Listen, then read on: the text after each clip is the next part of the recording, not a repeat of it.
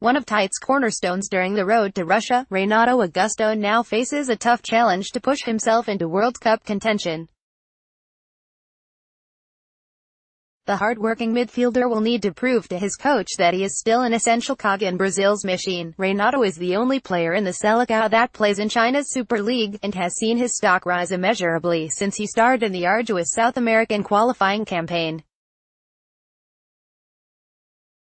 His biggest rival for a starting spot, however, is Fernandinho, who also left a brilliant impression during Manchester City's all-conquering Premier League season. The vagaries of the Chinese season, moreover, means that Renato goes to Russia with less playing time than his teammates.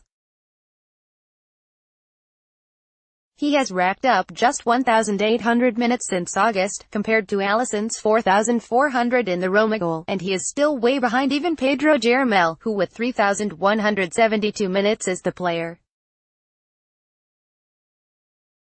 directly above him in that ranking. Photo, CBF, Divulgacao. In the most recent Brazil Global Tour friendlies held in March, Tite decided to try out a team without Renato Augusto. Against Russia, Willian was given the chance to roam in midfield, with Philippe Coutinho pulling inside to support the Chelsea star and Douglas Costa, who deputized for the injured Neymar, for the clash with Germany. Meanwhile, the coach opted to start Fernandinho for added bite in the engine room.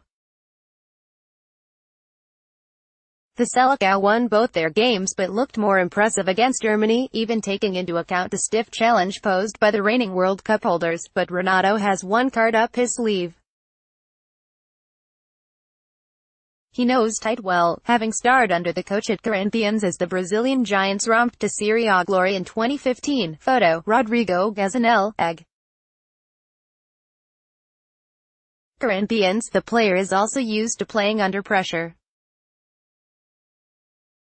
At just 18 he took on Flamengo's No.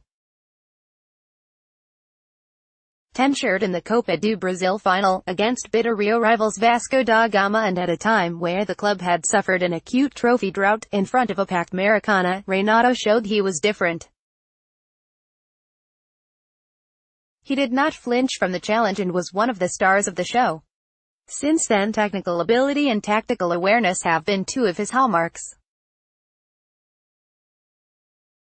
Just 2 years after that wonderful introduction he had earned a move to Germany. Injury, however, interrupted his European adventure and led to a loan move back to Brazil with Corinthians, coincidentally under the same coaching staff now in charge of the national team. Renato's Brazil career could have started even earlier if it were not for those physical problems. He was called up by Mano Menezes in 2011 at the start of a new World Cup cycle but failed to carve out a regular place. Tite is yet to hint at his starting lineup for Sunday's Brazil Global Tour friendly against Croatia. But the coach is keen to pick a side that can carry Brazil into the World Cup and enter the finals in Russia in the best shape possible.